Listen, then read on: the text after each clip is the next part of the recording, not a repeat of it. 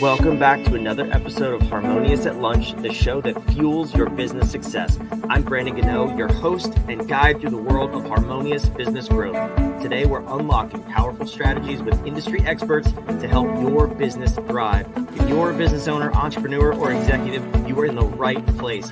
Join me and our incredible guests today on the journey to clarity, growth, and success. It is time to revolutionize your approach to business. Let's dive in with another episode of Harmonious at Lunch. Welcome back to some more bite-sized business advice. We have a rock star guest with us today and a topic that I'm excited to talk about because selfishly, it's an area that I probably ignore. And I know you're right there with me, Mr. and Mrs. Business Owner. This is a topic of growing our wealth quickly, investing in the stock market. And I feel like as business owners, we kind of just put this stuff as I'll get to it later because we're so focused on running and growing our businesses. Well, we need to put it now. And if you sit with us and hang out with us for 20 minutes today, we're going to debunk some myths around the stock market. My guest, Myrna Laine-Hyppolite, a wealth strategist, wealth coach. Welcome to the show, Myrna. How are you? I'm good. Thank you for having me, Brandon. It's so great to be here. As you mentioned, I am a financial wellness coach, and I work with business owners to really turn that amazing income that they make into $1 million in net worth.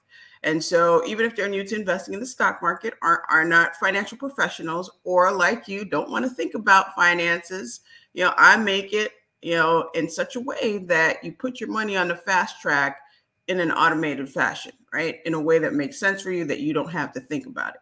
But knowing your money really is growing your money. So you do have to take the time to kind of look at it, because what you don't look at, you ignore, it doesn't really grow.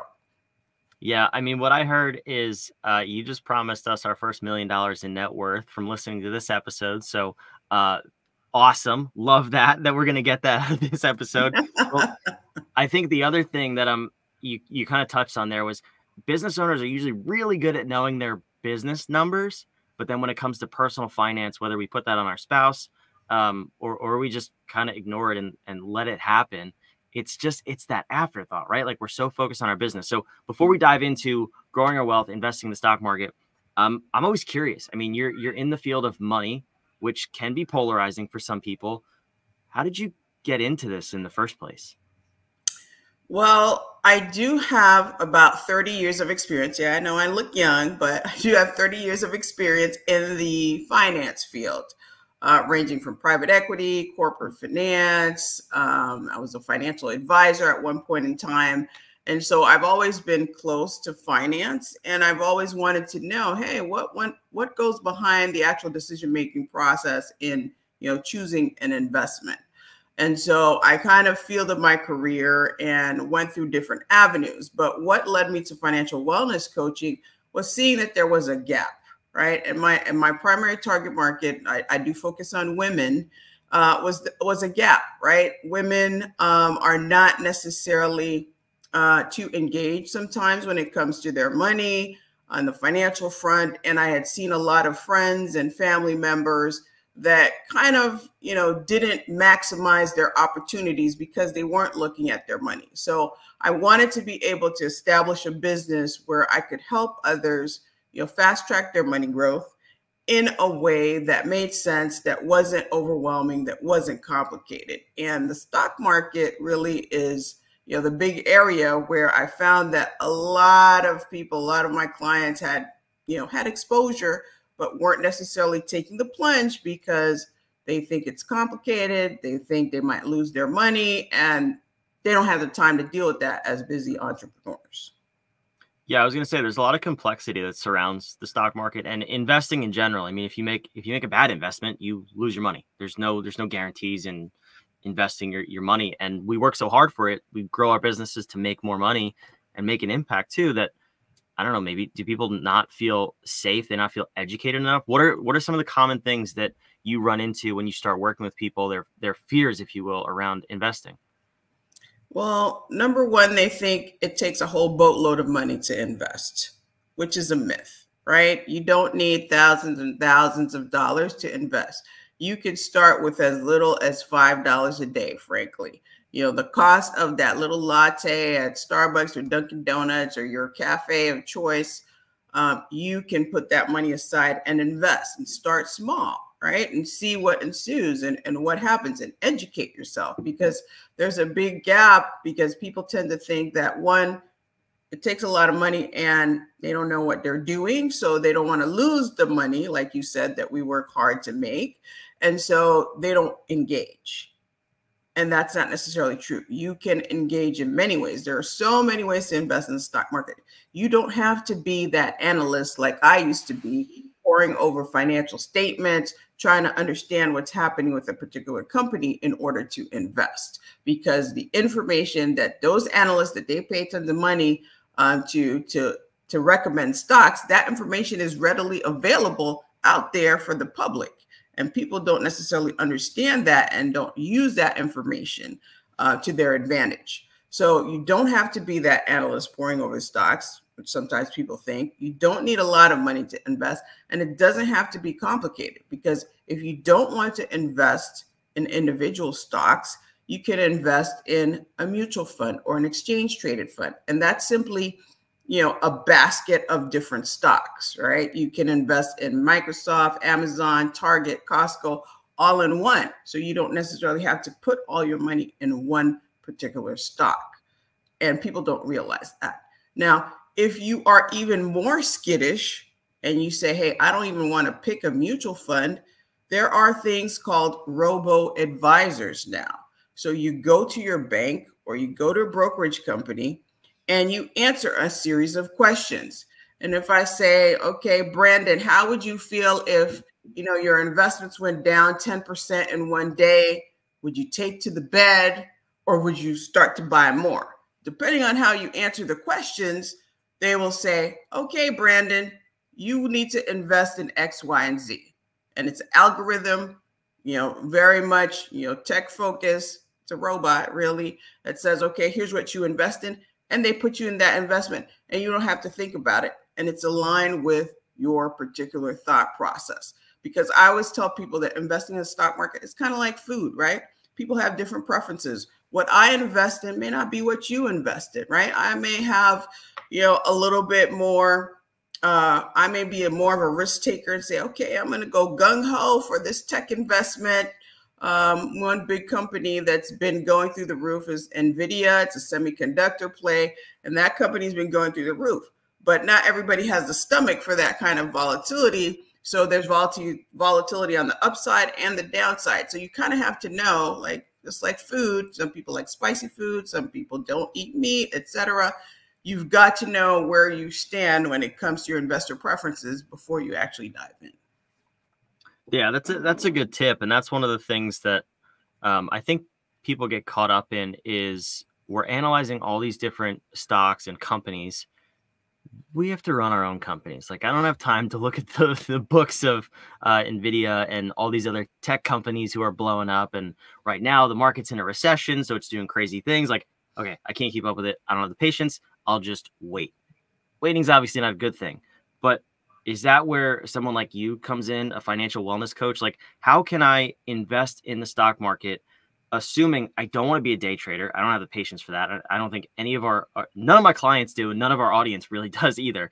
But we do want to make money. We want to grow our wealth and have it done passively and automated, I believe you said in the beginning of this episode. So where do you start to come in? What does your process look like to help somebody do that, to make sure it's done with confidence?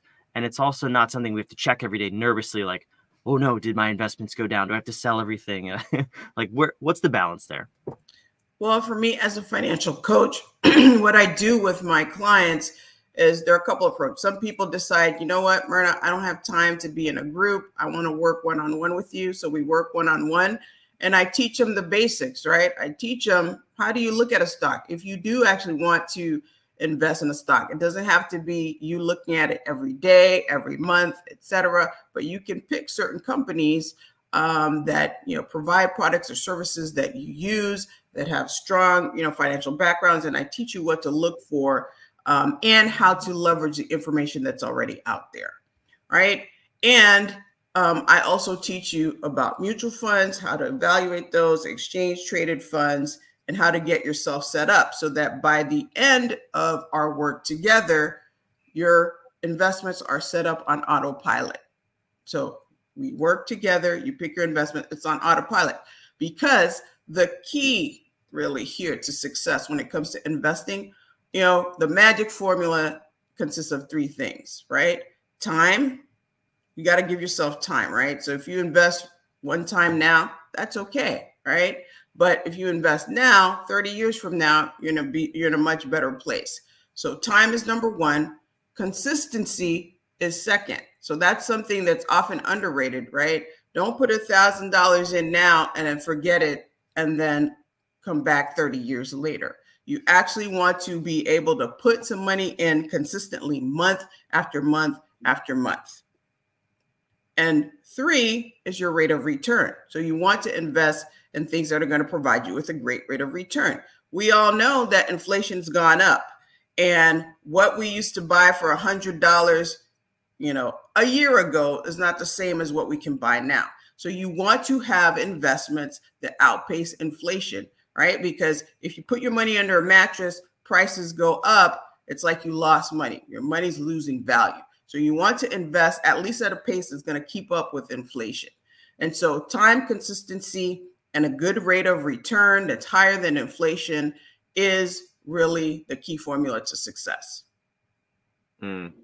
Those are good tips. I'm curious because I think, not to get political here, but I don't think we have accurate data on what the actual rate of inflation is right now. Can you speak to that just quickly over the past really 2 or 3 years? Like, what is the true rate of inflation? Because I went to the grocery store the other day, I bought 4 things and I spent $102. And I was like, this is absurd. I bought a mop cleaner, and 2 other stupid little things. And I was like, $102? What is happening? So can you shed some light on this for us? What is the rate we have to be? Inflation, it's gone up tremendously over the last year or so. I mean, I think the last number reported this month actually was an increase of about 3.5%. And so interest rates are going up, inflation is going up. So the prices of what you're buying are going up as well.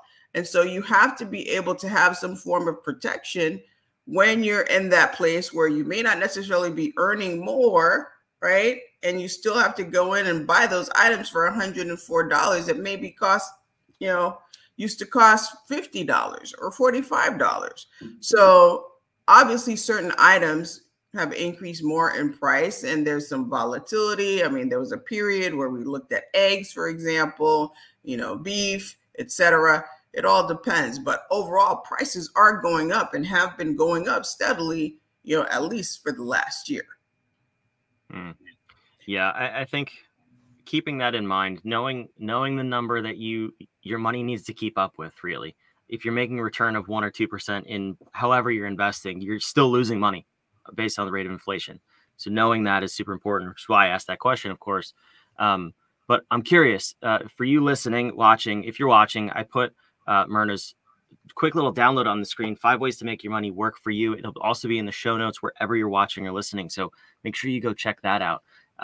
But Myrna, I'm also curious. So are there any other sort of myths that we haven't covered for people when they start investing in the stock market? What do you need to debunk when you start working with your clients?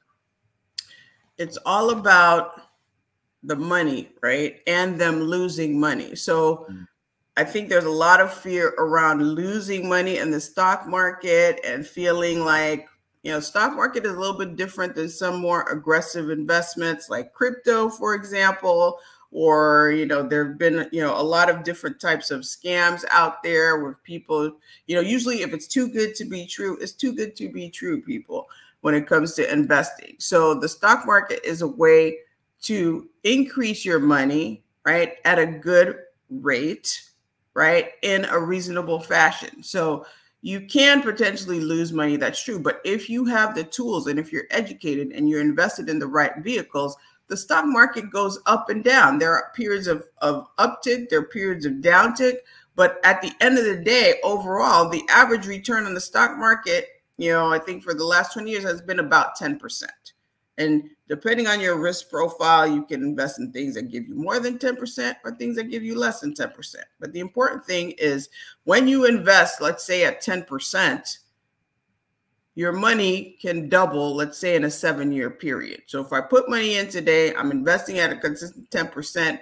In 7 years, my money can double. You want your money to be doubling at a rapid rate. And the higher that rate, obviously the shorter period of time is going to take for your money to double. If you're putting it under a mattress, that's not going to work. But an important thing to mention, if outside of investing, is that interest rates are high now. If your money, your savings account, or where you're parking your money right now is not generating at least 4% interest, you need to have a conversation with your bank and ask them what have they done for you lately. Nothing. Not a big fan of banks, but that's okay. No shame on banks. Actually, so I want to touch on that real quick because that's an important calculation to understand. For those of you who are listening, maybe don't. The way that Myrna got that calculation is the rule of 72. So you take your interest rate divided by 72. That's how you find how long it takes your money to double. And I don't know if I've ever heard this said, but I'm just going to go on the record and say it. I think you should take your interest rate, subtract the rate of inflation, because that's the true time period for your money to double, because you're still losing that. There's that gap, right? Whether inflation is 3% or 8%, you have to subtract that from the interest you're earning because you're not actually, your money's not growing at that same rate. So just keep that in mind when you're calculating that your investment doubling rate. But that is super important to know because not all investments are the same. Not all risk profiles are the same, like Myrna's saying. Absolutely. So Myrna, last question. First of all, thank you for coming and opening up this conversation because this is incredibly valuable for small business owners. Again, we tend to put this stuff to the side. I've been guilty of this in the past. I said, I'm growing my business. I'm not worried about my wealth. My wealth will come from my business. Well, shame on me, right? That was a stupid thought in my own head. So don't do it, Brandon. I know. I do have investments now. I've learned from my mistakes. But for those of us out there who maybe we want better returns, we want our money to grow faster, we want to actually focus on growing our money in the stock market. What are some ways, aside from, first of all, working from you, because just please reach out to Myrna if you're listening. Get help from a financial wellness coach. Someone can hold your hand and do this with you. But if we're, just a little dumb and we want to try to DIY this, what are some ways we can do this starting like today to get our money in the stock market, even if it's $3 a day? Like, what's some advice you have for newbies, if you will, into the stock market?